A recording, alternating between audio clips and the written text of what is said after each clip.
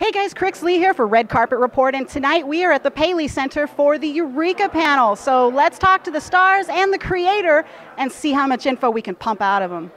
I love this outfit. This thing is... Oh my God, the shoes. I love my shoes.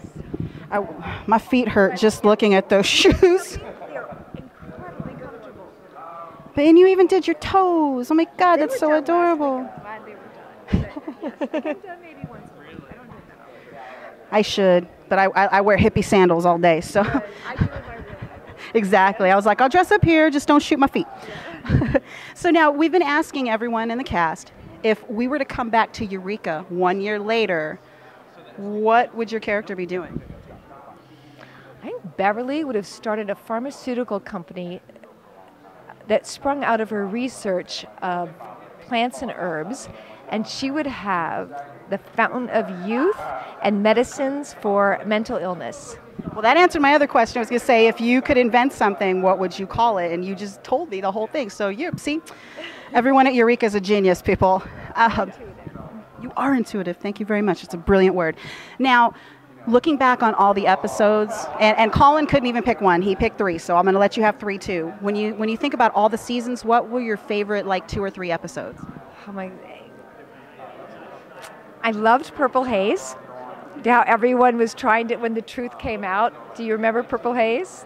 It was this cloud took over, so people would speak their absolute truth, and Beverly would say, I'm sick of hearing everybody's problems. Being a therapist is a bit of a drag.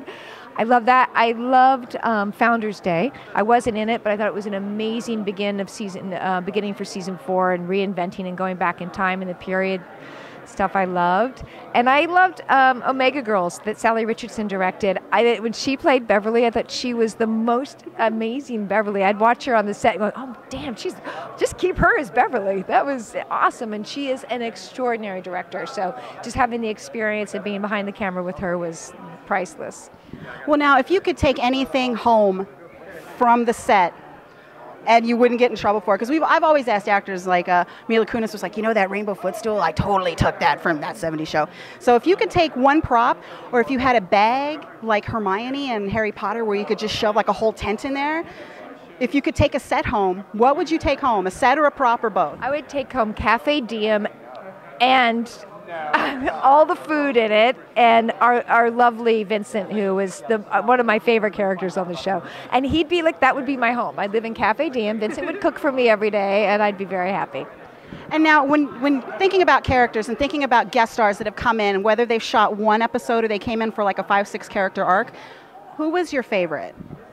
Oh my gosh, there's so many. Well, Felicia Day is just extraordinary. I didn't know, I hadn't followed her web series until I met her on the set.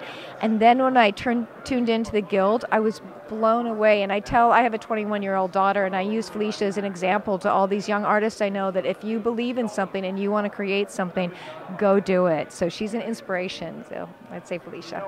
Awesome. Thank you so much. Great questions. Thank you. Well, it's funny that you said the Guild.